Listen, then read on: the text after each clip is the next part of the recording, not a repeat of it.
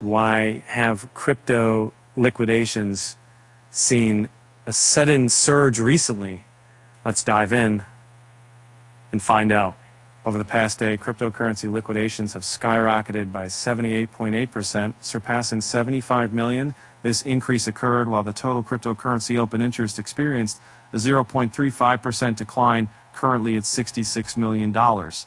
Just the day before, crypto liquidations plummeted by 80%, dropping to $42.4 million as the broader market consolidated with a total market capitalization of $2.54 trillion. According to CoinLast, $43.9 million worth of long positions were liquidated, while $31.6 million worth of short positions were closed. Ethereum leads the list with over $19 million in liquidations, with $5.6 million in longs and $13.5 million in shorts.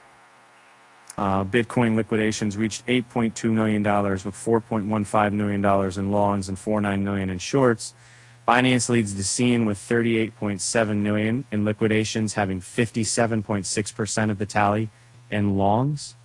OKX follows with $23 million in liquidations, holding a 30% share of the market. The increased liquidations come as the global crypto market capitalization records a 0.4% decline in the past 24 hours, falling from $2.549 trillion to $2.536 trillion, according to CoinGecko. And with that, Bitcoin has been consolidating around the $66,000 mark over the past 3 days, while Ethereum hovers around the $35.50 mark in the same time frame. So if you thought liquidations weren't exciting, think again.